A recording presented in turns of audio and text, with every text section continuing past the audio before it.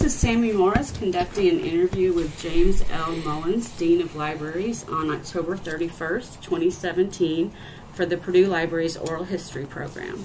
Jim, thank you for joining us today. Thank you for giving me this opportunity to talk about myself.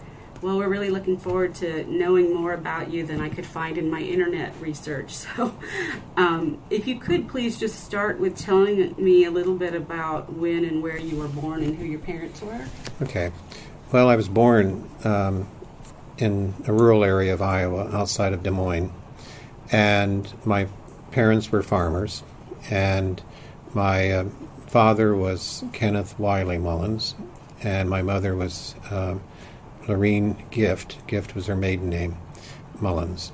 And I was the sixth of 7 children, and second son, and then I had a younger brother. And my family, the age difference between my oldest sister and my youngest brother was 18 years. Mm-hmm. And so I became an uncle when I was 4 years old. Wow. So actually I was probably closer, I was much closer in age to my earliest nieces and nephews than I was to my older brothers and sisters. Okay. But the one nice thing about being the youngest of a large family was that I tended to think of people 10, 15 years older than me as my contemporaries. Oh, because they were my brothers and sisters. And so I've always related well with people older than myself. And then my father died when I was 9. He had colon cancer, and I just turned 9. He died in February of '59, and my birthday was at the end of '58. I turned 9, and so my mother was then. We moved off of the farm into town, and my mother had to start figuring out how to do for all of us, and she went out and started working outside the home. And she had never done that before. What kind of work did she do? Well, she worked primarily in a dietary, in a hospital, where she was making food and that type of thing, more or less in cooking, and which is kind of ironic because she was a bad cook. She could not cook, and it was mitigated by enough other people participating in developing how to cook. She was rather spoiled as a young woman. She came from a rather affluent farm family, so she never had to do any farm work. She never had to do any housework. Everything was always done. And so when she got married, all of a sudden, where everything fell on her to be a housewife and a mother, she always never quite accepted it. So everything was done in a hurry because she wanted it to get done with it. But she really instilled in us a sense of working.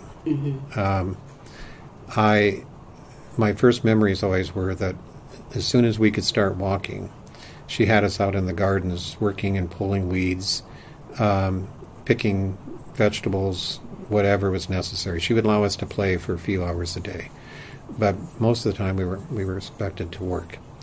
And one time my brother and I were out my 2 brothers and I were out in the fields pulling weeds out of soybeans when I stepped on this huge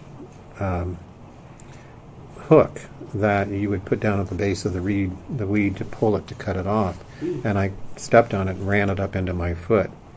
And the muscles and everything started coming out of my foot. And I was probably about 5 or 6. And maybe a little bit older, maybe 7. And so my older brother carried me back and put me in the car, and then told me I'd have to wait until he and my younger brother got done with cleaning the beans, as we said, before they could take me back to the house.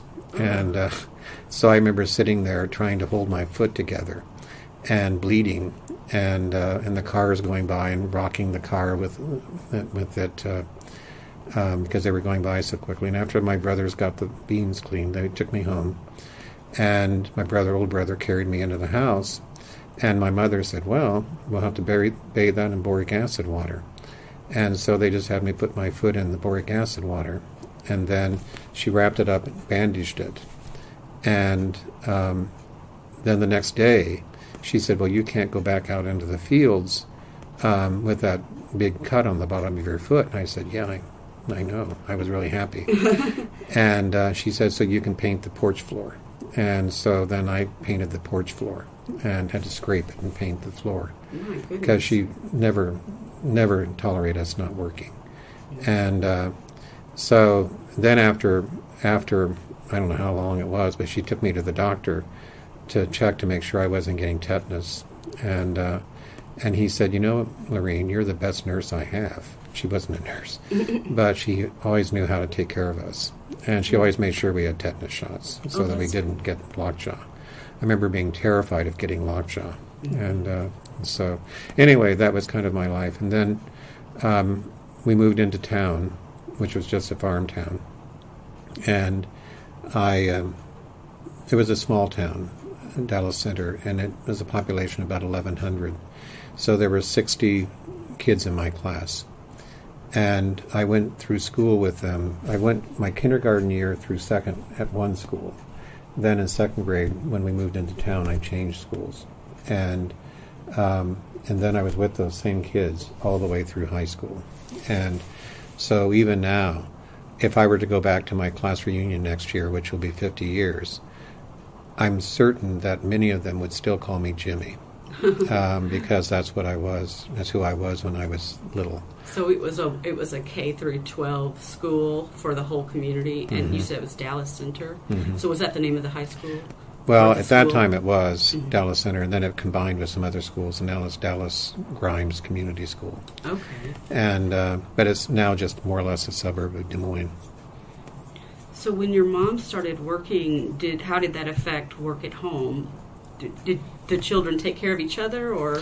Well, first, my two older sisters. One sister was 8 years older than me, and the other one was 5 years older than me. And so when she first started working, they were there. But then they left high school or graduated, and one sister went into Des Moines to work, and the other one went on to college at Iowa State. So John and I were left by ourselves. So we were early latchkey kids, and we lived right near the school. So my mother worked until she got home from work at 7 in the evening, and we got out of school probably at 3:30. So we would just come home. There was no latchkey because there was no door. We never locked the door. And so we just took care of ourselves until she got home. And my aunts and uncles lived in the same town, so I think she always felt that if there was anything that was a real problem, she would know that they could take care of us. It's one of the reasons now why I'm never can be sick, because Mom would not let us be sick, because she couldn't miss work. And so we would get up in the morning, and if we didn't feel well, she would say, just go to school. If you're not feeling well by 3 o'clock, then you should come home. Well, school was over at 3:20, and so I rarely ever missed school, and because she just knew that we shouldn't be there by ourselves. And so today that probably would not be acceptable, but in those days it was done. But she gave us a real sense of perseverance and hard working. My father, on the other hand, was one of these people that never knew a stranger. He always had something to talk to people about, and would enjoy spending more time talking than working, which was probably the bane of my mother's existence. And oftentimes, if he took us someplace like to church or to the skating rink, we would be sitting in the dark or waiting by ourselves because he would forget. He would get so involved in talking to his friends that he would forget that he was supposed to pick us up. Oh my goodness. And even to this day, I have a thing about being left, or if somebody is not showing up on time, it causes me almost a panic, because it takes me right back to my childhood. Oh, that would be scary as a kid. Yeah. Well, I know that probably there wasn't a lot of funding available, especially in a family your size, after your dad passed away. What were your options for college? Well, I was a good student, and and I was determined I was going to go to college. My older brothers and sisters had all gone. My aunts and uncles had gone to college. Even my two grandfathers had gone to college. And so even though we were a farm family, farm families in Iowa, many of them had good backgrounds, good educational backgrounds. And Iowa has an extremely high regard for education. So out of my high school class, out of 60-some students, 5 of us have PhDs. One has a law degree from Harvard, and he was the editor of the Law Journal. Another 20 have master's degrees, and then at least half of the class had undergraduate degrees. And that's out of a farm community. And it was just always expected that we would do this. So when I was going to college, I also, since my father died, we had survivor's benefits through Social Security. And I think about it now, and I think it was like $100 a month, something like that, for the two of us. And so when I went to college, my mother committed that money to help support me to go to college. But I also had scholarships and an award from, I don't know, Rotary or somebody. And so when I went to college, pretty much I didn't have to borrow much money at all. It was... once you had a B average in college, there was a state of Iowa scholarship that you automatically got, so you didn't pay tuition. Wow. And so I didn't pay tuition. I didn't do well my first semester of my freshman year, and so I lost the scholarship for 1 year until I got my average back up again, and then I did. But I went to college to major in pharmacy. I knew at that time that in order to be successful, you needed to go into a scientific or, well, primarily science, because it was coming out of the 50s and 60s during the Sputnik and space exploration. And so I knew that I needed to go into the sciences. I did not particularly like science. I didn't like math, but I did all right in them. And so I thought, okay, I can do it. And I looked at all of the fields, and pharmacy seemed to be the one that I liked because it had people aspects to it, where I would be dealing with people in the store and I would be managing a store. In those days, you would manage a store. And I had 2 options. I could either go to Drake University in Des Moines or Iowa.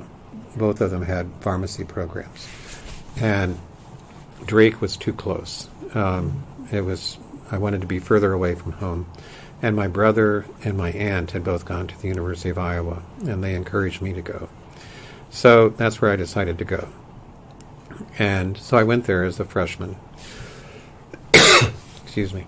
And ended up, pre-pharmacy was the most challenging undergraduate first-year program you could go into, even more so than pre-med, because you had to take physics, chemistry, and calculus all the first year. Wow. Pre-meds took it over 2 years, but pre-pharmacy you had to take it all 1 year.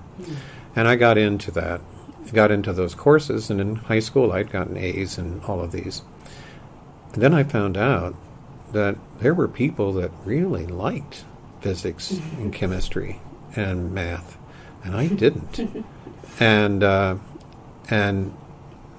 got in there, and I know I've told you this story, but I'll have to tell it for this, that my freshman year I was taking physics, and I had a noted professor who was very well known, but it was a lecture of about 500 students, and then you'd have lab. And we had assigned seats, and so every day you would go, and the proctor would check to see if all the seats were filled, and if you were missing, then he would miss you as noted you were absent. And so I studied and studied and studied, and we had 3 tests that were going to be 60% of the grade, and 40% was to come from lab. And I got my first test back, and I got a 35 out of 100 on it. And that wasn't even flunking. That was a D.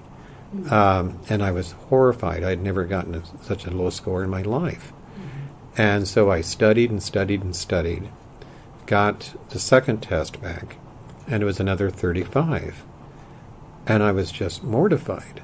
So I thought, well, I'm not going to do that again. I'll study and I'll be ready. when the time comes, and I'll get a better grade. So I studied, took the test, and got it back, and I had a third 35, my same score. And I went up to the professor, and I said, I've never seen that. I used to be smart. I don't understand this. He said, who are you? And because he didn't have a clue who I was. So I told him, and he looked in his grade book, and he went, oh, you're the one that got the 335s in a row. He said, do you realize the odds against getting the same score on the test 3 times in a row? And I went, oh, yeah, I'm real proud. And he said, I'll tell you what I'll do. If you get a C in lab, I'll give you a C in the course. And I wasn't too sure I was going to get a C in lab. And he said, but you've got to promise me one thing. And then I said, what's that? And he said, you never take another physics class. And I said, oh, it's not a problem. And in chemistry, I got a C in it as well, but it met my science requirement. And so the next semester, I went into business for about 6 weeks. And I went to several meetings, and all they ever talked about was making money. And I didn't like that. And so I ended up I was enrolled in a course of Old Testament survey being taught by a rabbi, an old rabbi. Fascinating man, Frederick Bargeber. And I really consider him to be one of my earliest mentors because his life story was so inspiring.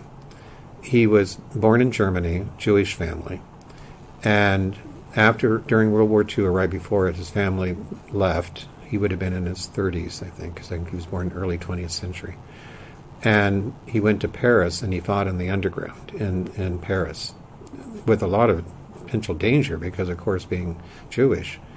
And then after the war, he came to the United States and ended up getting a doctorate and teaching at Iowa.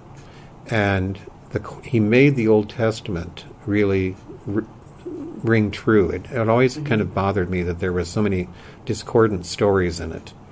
And so he helped me understand it. I also then ended up taking Hebrew and ended up majoring in religion. And then I added history. Then I added political science. So I added majors? I had a triple major. And ended up graduating with honors. And I think I had honors only in religion. Yeah, it was just religion. And so all the time I was in college, I was preparing to go on to graduate school. But I was going to go to graduate school at either Harvard, Yale, or Princeton. And so in the summer of 71, yeah, it would have been 71, I went with a friend of mine and we toured, started out at Princeton, went to Yale, and then to Harvard. And so I applied to Princeton with support from the faculty at Iowa. See, as an undergraduate, there were only 3 of us majoring in religion as undergrads. It was a graduate program, and so almost all of my courses were graduate courses. And so I applied, and this one professor was my sponsor. And I was accepted at Princeton, and I had a full scholarship, full ride. And so I was going to do a doctorate in Old Testament Judaic theology. And I look back at it now. Oh, so then what happened was I was working in the library. I started working in the library as a freshman. My brother had told me, whatever you do, get a job in the library. He said, you'll be able to study and get paid at the same time. So I did. The first semester I was at Iowa, I went to see the librarian, circulation librarian, and he said, we only hire upperclassmen. We don't hire freshmen. And I said, really? And he said, yes, you're not reliable enough. And so every week I would go in and see him and try to convince him. Finally, at the end of the first semester, he agreed to put me on. But I had to take all the shifts that nobody else wanted. And so I had Friday night from 10 to midnight, Saturday morning from 7:30 until 10, Saturday afternoon from 1 to 4, and Saturday evening from 8 till midnight. and then again Sunday evening or afternoon, I can't remember which, but it was most of the weekend. And I had my grades all of a sudden just shot up because I was studying all the time. And and so that was my introduction to the library. And so for 3 years, I worked in the library, worked on the circulation desk, would see librarians, but always thought they were just a little odd because they usually were either not very friendly. They most never spoke to the students. And they were kind of uptight. And so I thought, I don't really want to be a librarian. But my senior year, after I'd been accepted at Princeton, one of my friends had graduated a year before, started library school. And he would come down and talk to me at the circulation desk about what he was studying. And I said, so you're actually being taught how to do something? And I said, you're not just being taught how to think? Because, when you're studying history, religion, and political science, pretty much all you're doing is learning theories, processes, information, processing information, but you're not being taught how to actually practice something. And he said, oh no. He said, I'm being taught how to catalog, I'm being taught how to find materials in the reference books. So I went up and talked with the director of the library science program and decided to apply and was accepted. And how did I pay for it? Oh, I must have gotten a loan. I know I did. So this was at Iowa where you talked to the director of the library science program? Okay. Yeah. The library science program was only getting accredited that year. It had been around for a while, but not long. And so I was there the first year it was actually accredited by the American Library Association. And then, my family came out for commencement, my mother and aunts and sisters, and I announced to them at commencement, or after commencement at dinner, that I wasn't going to Princeton in the fall, that I was staying at Iowa to work on my library degree, and they were overjoyed. Really? Oh, yeah. My aunt was a librarian, and they were good, practical people who saw that if I got a library degree, I might get a job. They weren't too sure about this doctorate in religion. And looking back at it, I probably thought, no, I think I made the right decision, because there were not going to be a lot of jobs for PhDs in religious studies. And so I stayed at Iowa for a year and went to library school. And it was an interesting experience, because one of the things that we had to do in the bibliography of the humanities was we had to create an annotated bibliography using a foreign language. And so I had studied German, so I did it in German. Well, my honors thesis for religion was angelology and demonology in the Old Testament Judaic tradition. And I got an A on it and did a decent job, I guess. But when I started through library school and was taking courses in bibliography, the humanities, and all this, I started finding all of these resources that I didn't know were available. And I thought, my God, my paper could have been a lot better. And I went back to my for the professor who was my major advisor on my honors thesis, and I said, Dr. Kuntz, why didn't you tell me about these things? And he said, well, I thought you'd find them. And I said, I didn't. And I swore at that time that if I ever was in the position where I could ensure that students would not have that same experience, I would do it. So I've been committed to information literacy, which we didn't call it at the time. It was bibliographic instruction or whatever, that I was going to be committed to ensure that students would not have that same experience, that they would have gone through a project and then later discovered it could have been a lot better. I was going to ask you about that, because that's been a theme throughout several of your positions where you've made it clear that libraries have a role to play in teaching students how to find information. So when you entered the library program at Iowa, were they teaching about that kind of work yet? No, not at all. No, I was talking to somebody recently about it, that when I entered library school, all the library schools had a curriculum that was almost exactly alike. There was almost no differentiation because everybody took cataloging, everybody took bibliography of the humanities, social sciences, or sciences. You took reference. You took reference 1, reference 2, advanced reference. Let's see, what else would we have had? Oh, sometimes maybe a technical services course or a government documents course. It was already very prescribed. Mm-hmm. And so anybody graduating from library school in the 70s, when I did, would have all had about the same instruction. And we would have all been going out and looking for pretty much the same jobs. Mm-hmm. We knew that we were going to be a cataloger, we were going to be a reference librarian, and even the differentiation between public and academic was not that mm-hmm. great. Because I remember taking a course in academic librarianship, but I think I also took it in public. I think, because I actually interviewed for a public library job. So it wasn't that unique. It was very rote about what we learned. Now, the one thing at Iowa that was very unique was our advanced reference course.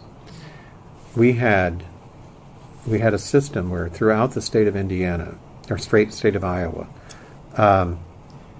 the libraries in the state had teletype machines. Now, who's ever seen a teletype machine? But people could type in their question, and it would print out at the library school in Iowa. And then we would be given the question, and we could then have any of the resources to find the answer. And we even had a credit card where we could use that to call long distance to find any resource, because the instructor said you can find it from any reliable source as long as you cite it and you know that they're authoritative. And so one time I had a question about who sponsors the National Plowing Contest, which of course could be a question raised in Iowa. And I went to all of the typical reference sources, Encyclopedia of Associations, I don't know, Agricultural Index or whatever, could not find it. And I finally went to my professor and I said, I know one person that I can call who can tell me this. And he said, who's that? And I said, my uncle. My uncle is a county extension agent for Iowa State. And I said, he'll be able to tell me. He said, well, call him. So I called my uncle, and he said, well, I really can't. He said, I really don't know who sponsors the National Plowing Contest. And then he proceeded to tell me the history of the plow from the Middle Ages on. The one thing about farmers is that they have a lot of time to do a lot of thinking. And so he must have been curious about the history of plows, so he gone in and did a lot of reading and research on plows. And said, really, that's what helped the whole creation of the economy in Europe. So anyway, he told me, I don't know who sponsored the National Plowing Contest, but last year's plowing contest was held at the farm of Vern Hansen in Montevideo, Minnesota. And you call Vern. I've got his number here. He said, you call Vern and you tell him you're Lauren Mullins' nephew and you need this information. So I called this Vern Hansen up in Montevideo, Minnesota, and I got his wife, and it was lunchtime, and I heard her yelling, it's Lauren Mullins' nephew. He needs to have some information. So the guy came over, and he came on, and I asked him what I needed, or I told him what I needed, and he said, well, that's the National Plowing Association, located in the town in Iowa. And so I got all of the information I needed.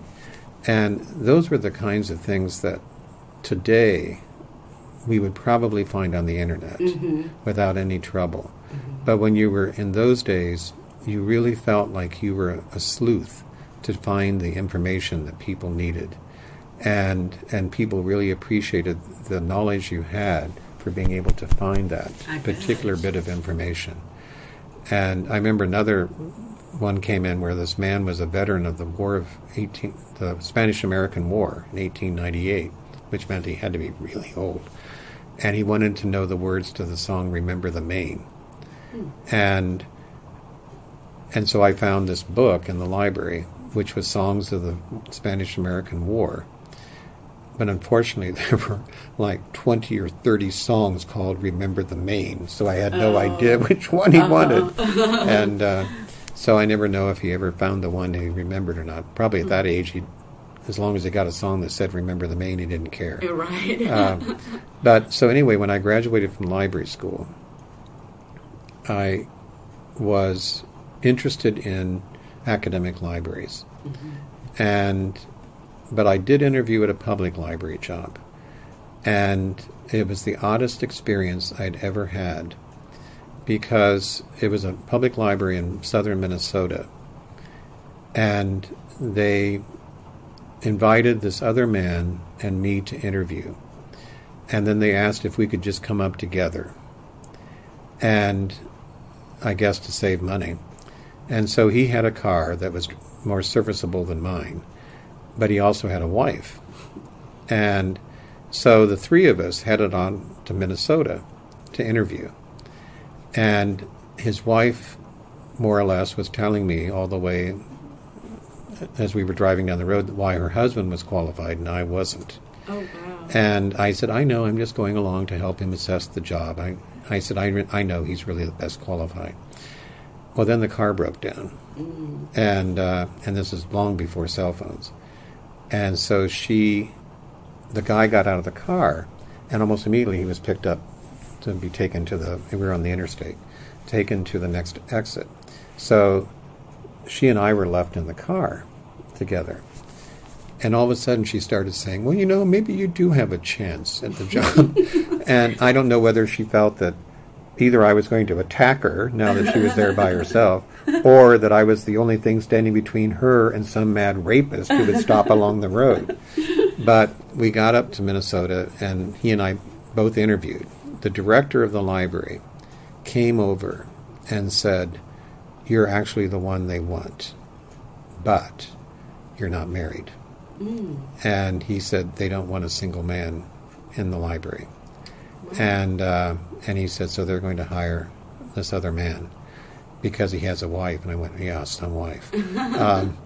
And so they could be that obvious in those days about what things would qualify you or not qualify you for the job. So anyway, I interviewed for 2 other jobs, one in northern Kentucky and then in Georgia Southern. And I was offered the job at Georgia Southern and took that. And what position was that? Cataloger. Okay. As a catalog librarian. And that was in July of 73. And I had never been in the South before. Had traveled quite a bit, but never in the South. And that was just enough time after a lot of the civil rights issues in the 60s. So I went down there really kind of scared because I wasn't quite sure what it was going to be like. But I interviewed in April of 73. And April in Iowa, it's still pretty cold, pretty miserable. And I flew down to Georgia, and all of a sudden it was spring. It was almost summer. And I thought, this is nice. I remember thinking it was so exotic. But I flew from Des Moines to Atlanta, and then from Atlanta to Statesboro. And this was in 73. And Statesboro was not a very big town, but it still had what they called an airport. But it was kind of like a trailer sitting in a field. Oh, wow. And the runway was a field. And then the pilot dropped me off, and he said, is somebody coming to pick you up? And I went, I hope so. And then we saw this cloud of dust coming down the road, and there were these 2 women, the head of technical services and the head of cataloging, coming to pick me up. And when I got in their car and we started back into town, the head of technical services, Mrs. Brown, turned to me and said, we were so hoping you were black. And I said, oh, well, I'm sorry to disappoint you. And she said, well, we're under court orders to integrate. And so we were hoping that you were going to be black. And I said, well, I'm coming from Iowa, and Iowa has a very small African American population, so I don't quite know why you would assume that I might be black. And she said, well, when I was in library school, she was from Alabama, but she went to library school at the University of Illinois, and she said we had one African American woman in my class, and she was from Des Moines. And I went, I don't think that really holds very much credibility. And I still got the job. But they hired 5 of us, new young librarians. And it was somewhat resented because they were also told to raise the quality of the faculty. And so there was one guy from Texas, one guy from Florida State. I came from Iowa. Another man came from Columbia University, and then I can't remember. Oh, Oklahoma. And their idea was that they needed to get people from the Big Ten and from the other schools to improve the quality of the faculty. And I was in a faculty position. It was kind of resented by people who had degrees from North Carolina, Emory, Georgia, thinking that they were not qualified to be considered quality. But it was an interesting place to work. I had never worked in a place where there was so much eccentricity. And I couldn't figure out at first whether it was eccentricity because it was a library or eccentricity because it was a library in the South. Because some of the things that were unusual, I think were unusual because it was in the South. Because the people were kind of characters. And so I don't know if I would have seen these same characters in Iowa. And I had a person tell me one time, you come from a very conservative part of the country. And I said, not really. And I said, we really have fairly liberal representatives in Congress and the House. And they said, oh, we don't mean politics. We mean manner of living and style of living. And I said, what do you mean? And they said, we enjoy life. And our impression is of the Midwest is that you don't. And I finally figured out, I was only there a year, what they meant. And what they meant was they tended to look at life in a much more exciting and dynamic way.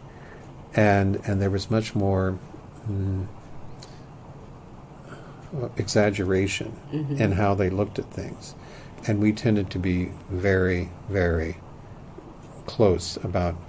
I realized the way I described it one time is, in the Midwest, everyone just wanted to be middle class, just absolutely middle class, and no one should have more money than somebody else. In the South, that wasn't quite the same. If you had any pretense to having money or a background, you showed it. And I can remember this one girl telling me that her mother said, when you get married, you have to have your china, your silver, and your crystal, and all of your linens. You can be eating on an orange crate, but you have to have all of those things. And I thought, I wonder if that still holds true after all these years. Yeah, that's a good question.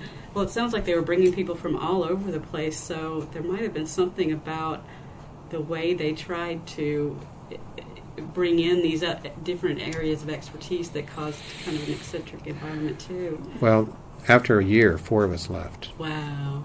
Because it was not an environment that... We worked for a very odd director. And it was a big adjustment going from being in school to working. And I would go back down to the library in the evenings and work. And one day I made some comment about being in the cataloging department, cataloging that evening before. And the head of technical services said, what are you doing down here in the evening? And I said, I'm working. And she said, no, you can't. You can't be down here working in the evening. And I said, why not? And she said, because you're supposed to have that time off. And I said, but I'm used to spending my evenings doing something. And so it was having to break that routine of thinking that in the evenings you should be studying or you should be doing something, but not just going to work and coming home and not doing something. And so it was kind of also going back to what my mother instilled in us, is that you should always be busy. Yeah. And so jumping back to my mother and being in college, I can remember, I don't know, maybe a couple months after I was in school, I went home for a weekend, and it must have been about 7 in the morning on a Saturday. And I heard my mother had been moving around downstairs. And then after a little while, she came upstairs and was knocking on my door, and she said, well, if you're going to stay in bed all day, you might as well stay at school. And it was probably 7:10 or 7:15 at that time. And so you couldn't even stay in bed in the weekends when you came home. Wow. Well, so it sounds like after around 74, then you left Georgia Southern, and where did you do at that time? Well, I knew that I needed to get out because it was not, the environment there was just, I met wonderful, wonderful people, and some of them I still have contacts with. But the library was very screwed up. And so I went out and started looking. And I think there's also a thing about when some people start going, because there were 2 others who left before me, you start thinking, what's wrong with me?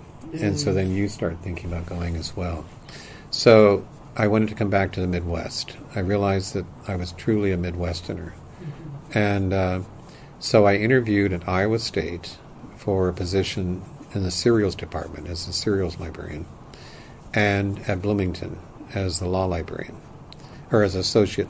In fact, I was called the classifier. I was to classify the monograph collection in the KF schedule that had just been written by the Law Library of Congress. And in my interview at Bloomington was funny because I drove from Georgia up to Bloomington, and I think I did it in one day, and I was very tired.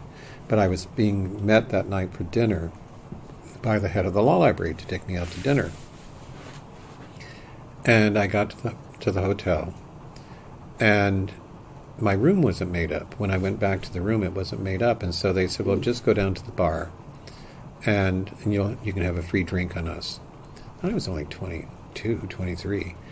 And so I went down, it was happy hour, and I ordered a drink, and it was a double. They ended up bringing a double, and at that time I was drinking bourbon. So I had these big shot of bourbon. I could barely get back to my room. I was so drunk and tired.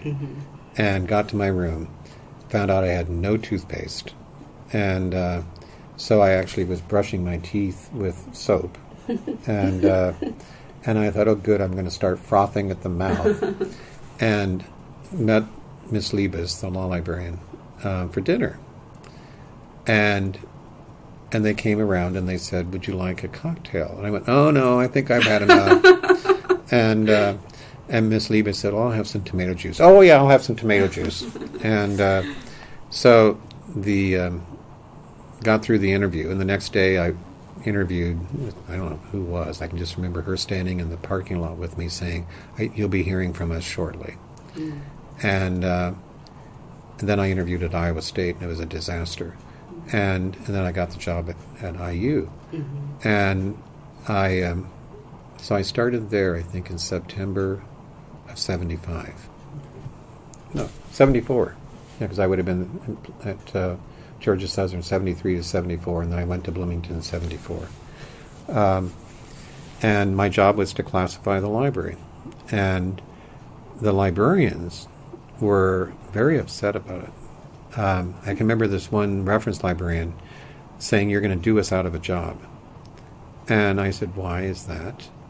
And she said, well, right now no one can find anything in the library. They always have to come to the librarian to ask where anything is, because all of the monographs, the books, were arranged by main entry, by main author. And so none of the books were in subject order. They were all by author. So you had to go to the catalog, find the book. You could find the subject areas in the catalog, of course, but you couldn't just go to the shelves and see all the books in one area. And so she said, people are going to now be able to find things in the library without us. And I said, well, yeah, but we could be doing something else. And she was very irate. And so my job was to classify. And it was the same time that we were also looking at OCLC and integrating OCLC. And the law library was independent from the main library and had been very proud that it was independent. But when I got there, I realized my cohorts, the people I needed to work with, were in the main library. And so I established a lot of relationships with them. And I'm sorry, were you the only librarian in the law library? No, there were public services librarians. And then there was Mr. Vadinsky, he wasn't my boss. I reported directly to the head of the law library. But he was the acquisitions and selection librarian. Oh, I see. And I guess he must have done some cataloging too. He had a lot of languages. And then there were reference librarians, circulation and reference librarian, and then the law librarian. So there were about five librarians. And mine was a 3-year appointment. I only had it was a term appointment that after 3 years I was guaranteed no job. I was not, I got the job done in 2 years. And I thought, boy, this is really stupid. I just did myself out of a job. But I had convinced everyone that I was useful. So they found me a regular appointment then. And I became the head of cataloging and acquisitions. And but when we were integrating OCLC, so I need to tell you this one story.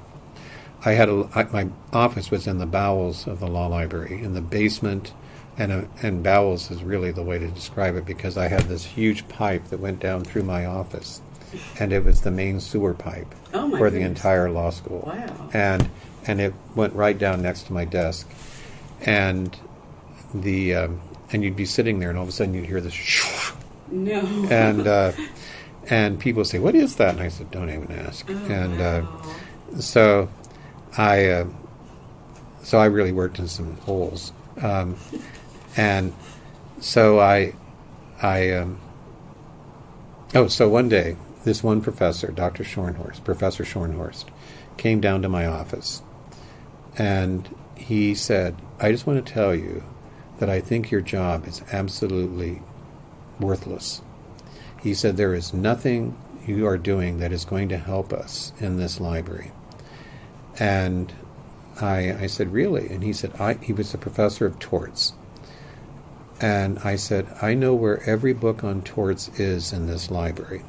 So what you're doing is only going to confuse me now."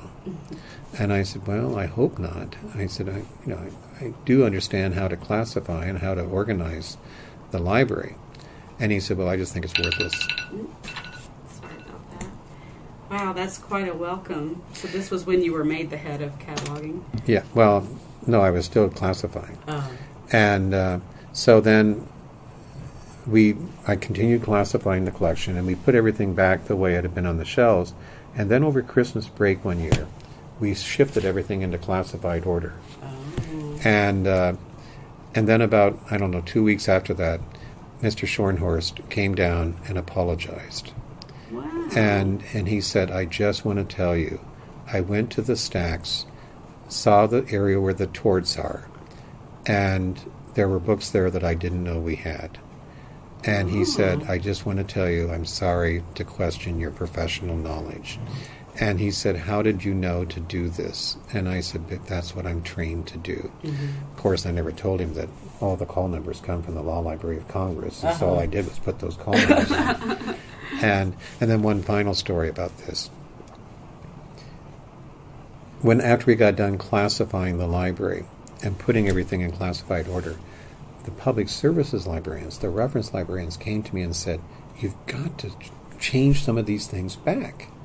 And I said, "Why?" And they said, "You've put these parts of a series in different parts of the library."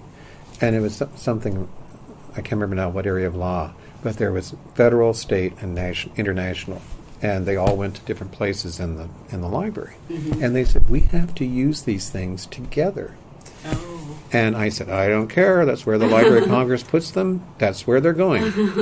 Well, there was a point to where we wanted to start adding reference service in the evening and on the weekends. And after we convinced the law librarian that hiring somebody to work every night and the weekends really wasn't very likely, Mm-hmm. since they would never have a day off. And so we all said, we will switch, and we will take some of the evenings and some of the weekends Mm-hmm. to cover. And I will start working reference. Even though I was the cataloger, I said, I'll start working reference. And the reference librarian started doing the revising in the catalog, Mm. so that they picked up some of the things that I used to have to do, which I hated. Mm-hmm. And so I only had to work on the reference desk a couple times before I realized how right they were, that these, because I had to keep carrying these three things back Large and put them volumes. together Yeah. in order to use them. And I went, this makes no sense. And so I reclassified them. And so I started realizing then what the Library of Congress says is the way you should do something isn't always the right way for that particular library. So we'll start there, stop there, Okay. and continue later. Thank you, Jim.